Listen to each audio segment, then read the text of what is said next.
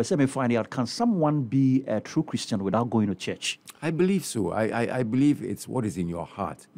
I mean, they say that where two or three are gathered, the presence of the Almighty is there. Yeah.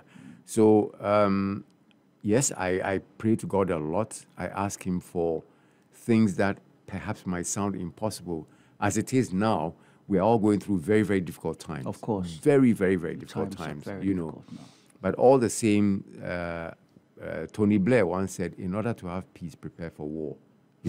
Not in that term. Yeah. But then again, you face difficulties. But somewhere along the line, you might ask yourself, hey, into me pioneer. Oh. Namaya basa say.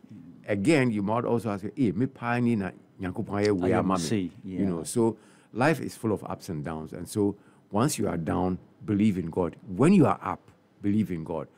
There are some people I know that once they get what they want, they forget about God. Yeah. We have a lot of people like that. A lot of people. And that should not be the case. So yes, I believe in God Almighty. And I know that whatever He asks for, He does in His own good time.